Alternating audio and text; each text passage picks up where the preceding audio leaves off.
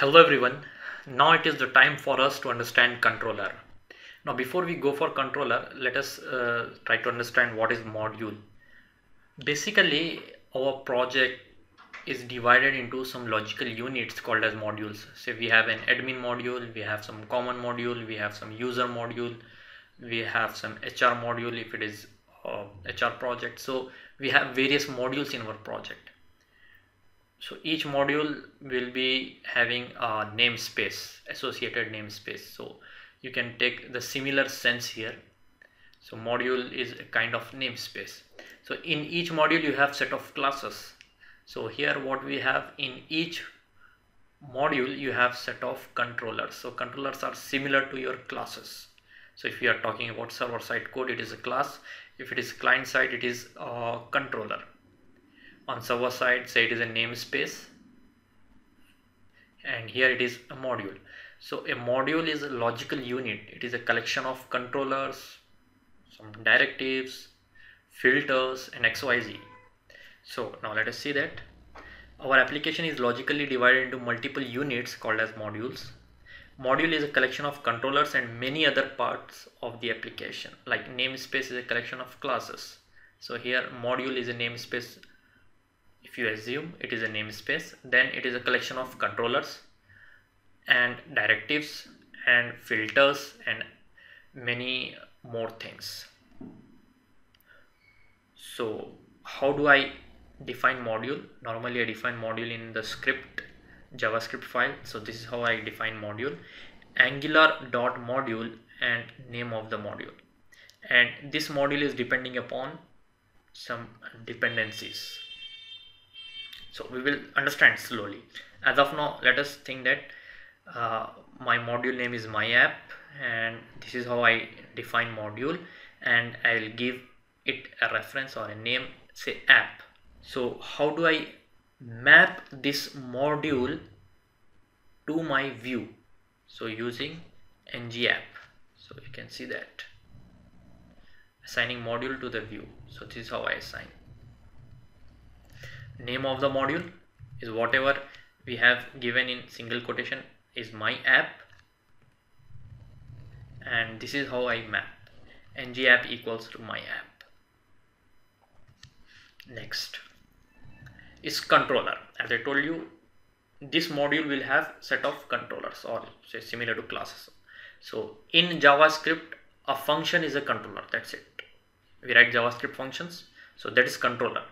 In simple terms, controller is a JavaScript function, and its job is to prepare models that should be rendered on the pages, so views. So you have MVC concept here.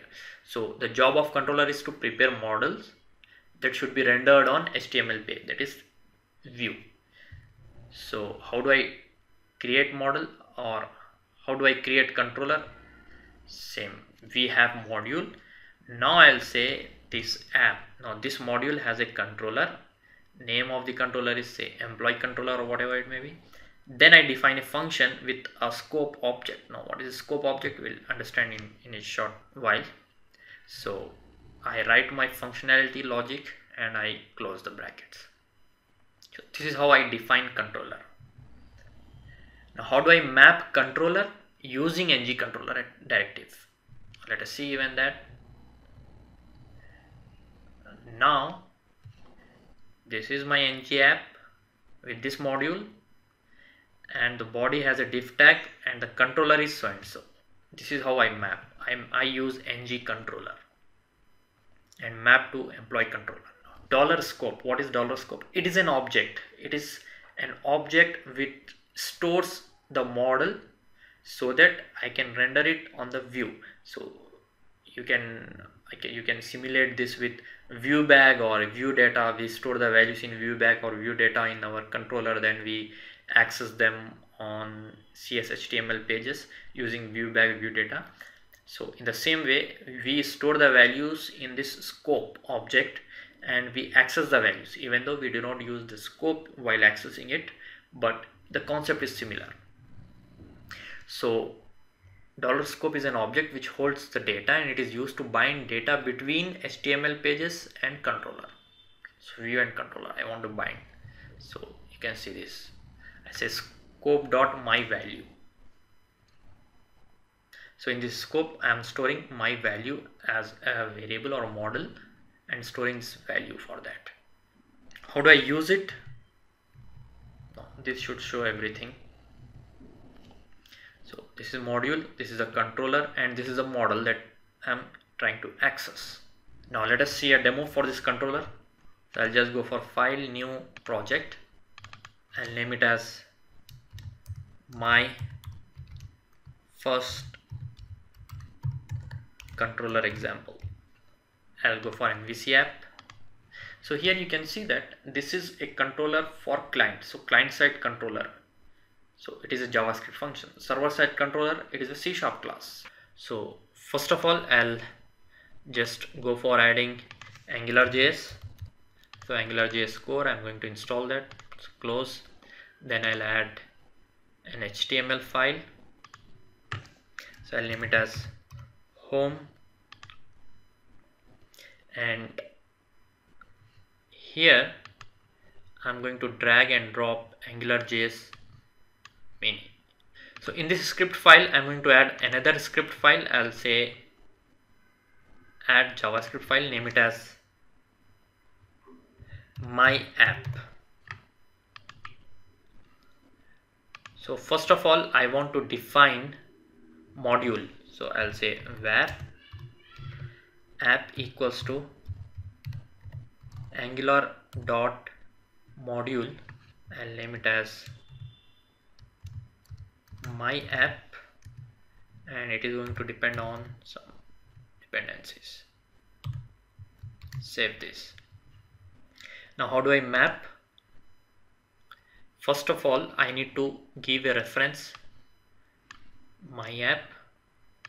Then here I'll say ng-app equals to my app. Name is my app. Now let us first of all see whether it is working fine. 2 plus 3, the expression should display 5, then it's fine. So it's fine, we are setting up correctly. Next is adding controller to this module. So I'll say app dot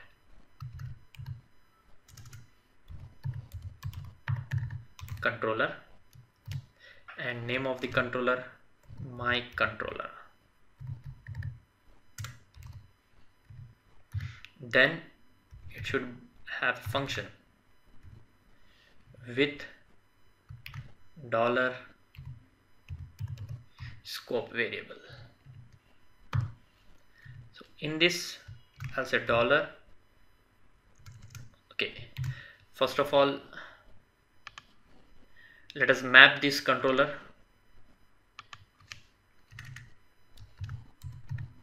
to a div tag. I'll say ng-controller equals to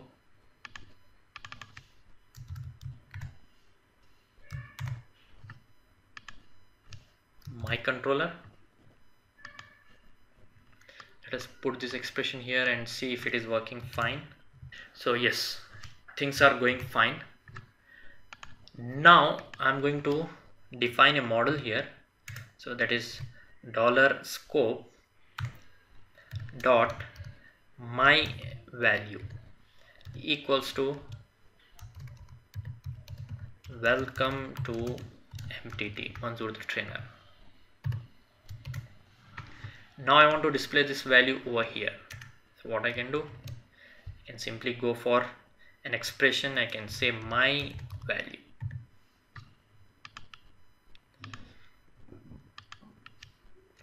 or I can go for input type equals to text and ng model equals to my value. That's it. Now hope it works. Yes, it is working. So this is the value welcome to MTT or welcome to MTT. If I change the value over here, it is changing over there. So changes in the view will make a change in the model. So we are successfully set up with a controller, with a module, and the data that we are trying to store, or the model that we are trying to store, with the help of scope object, and we are using it over here, myval. So things are working successfully. Say this value is true, and here I'll say execute this and let us check that value. So it is true. Here I can use it for if tag ng-show equals to my value